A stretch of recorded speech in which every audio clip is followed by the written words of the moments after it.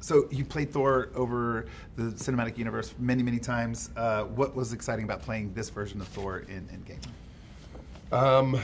Well,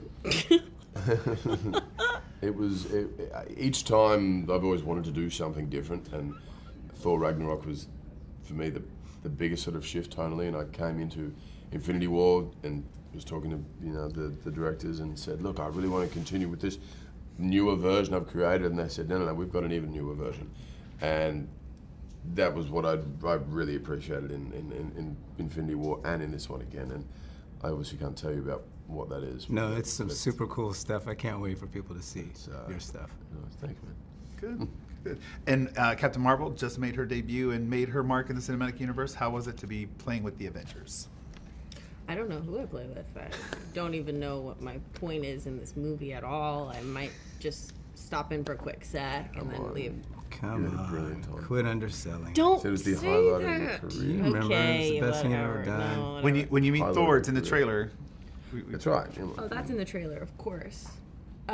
You said that was your highlight. You did say that was a highlight of your I felt like that career. was human tough being to and as a shoot. character. I felt like it was difficult. Tough. I remember you being very Just difficult anxiety, that day. I guess. We were all just like, relax. We're all It's human, just Chris. you know, It's just Chris. I'm Chill from out. Australia. You know, touch me, I'm real. You know.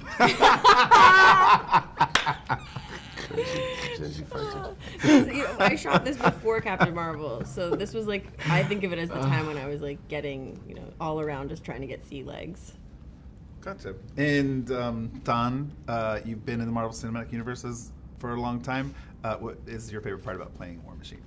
Oh, why'd you have to say legs? Why'd you do that right before my question? It was like you were trying to tee me up for something.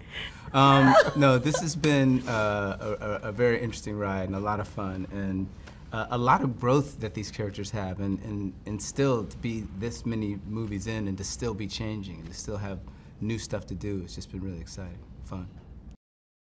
Hi there, here's today's Daily Fact. As of 2019, the number of films in the MCU seem countless, with so many Avengers films along with standalone movies with characters that range from Ant-Man to Doctor Strange. But the very first film in the universe was back in 2008, with AC/DC blaring in the background and Robert Downey Jr. as Tony Stark wearing the famous Iron Man suit.